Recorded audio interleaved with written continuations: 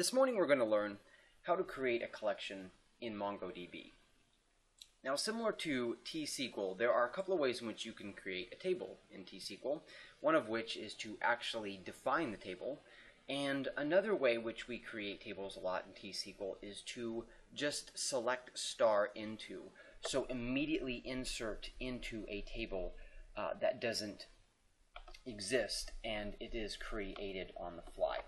So let's look at our databases here.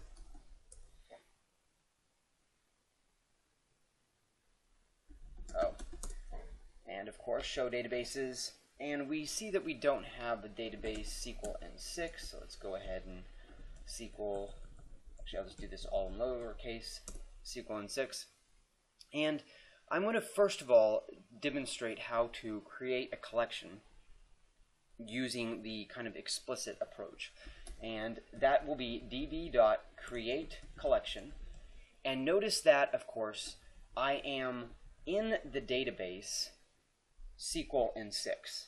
So very similar to T-SQL, if you use a database and then you create a table, the table will go under that database.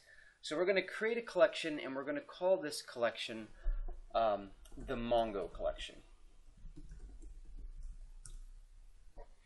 And of course, Mongo tells us, okay, one, and we can say show collections. And you'll see we have system indexes and we have the Mongo collection. So that is an explicit way of creating a collection, of course. Now understand that there are parameters in the create collection. One of the parameters is the name, which we passed in, but the other parameter as well is the options. And so you can actually configure whatever you want, configure specifics for the collection to either limit the amount of space used or to cap the amount of space used. So keep in mind that you don't have to just create a collection this way. You can actually, add more specifics as well. And there's nothing wrong with that, doing that. For instance, you can cap its size or cap the maximum number of documents that it can hold. All right. Now, the other way to create a collection is to actually just insert information on the fly, right?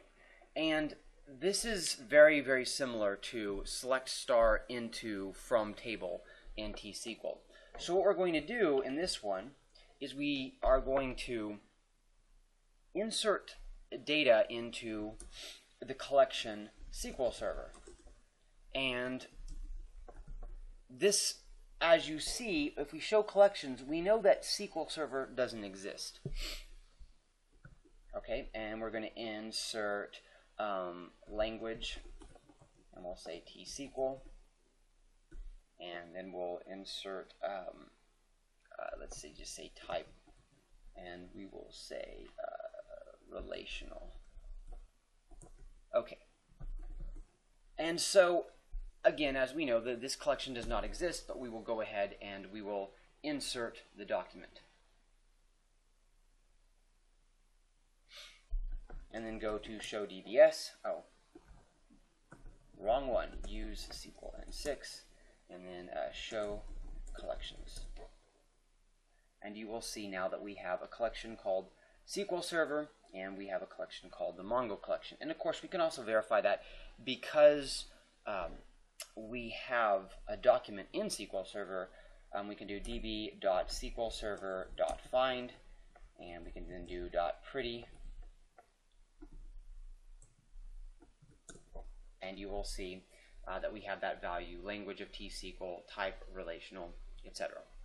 So, very similar to SQL, you have a couple of options. You have the explicit way, which is to actually create the collection like we did with Mongo. We created the collection Mongo by specifying it. And then you have the on-the-fly creation, which is very similar to T-SQL, where you will just go ahead, it's very similar to the select star into, where you'll actually insert data into something that doesn't exist, and it will create it ad hoc. And that's the implicit kind of ad hoc approach to creating a collection.